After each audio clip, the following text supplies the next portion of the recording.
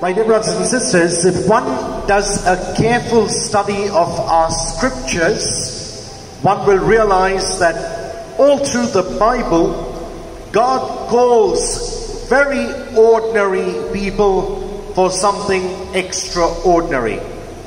The invitation is not thrown to the wise and the learned, because then they will start to decipher things, they will start to break things up, they will start to reason things, they will question things, they'll probe a little more. But to all whom God has called in the Bible, they were simple, ordinary things who just submitted themselves to the will of God.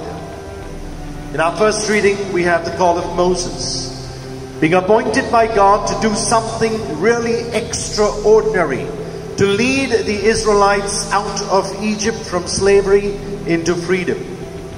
And yet we know how Moses was initially so hesitant. But God gives him assurance, I will be with you.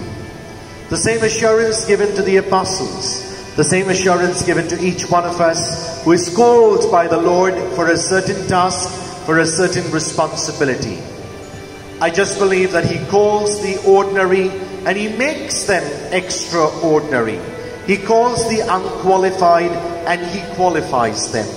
This is the way our God works. The invitation is given to those who are little children, because here are the ones who are simple, honest, and so accepting and gracious that they find it easier perhaps to communicate and to give the message of God to others. Has that invitation come to you and to me? If yes, what have we done with that invitation?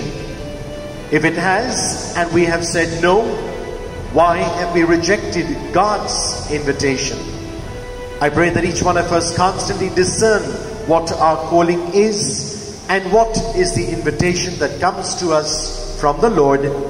What really is our vocation?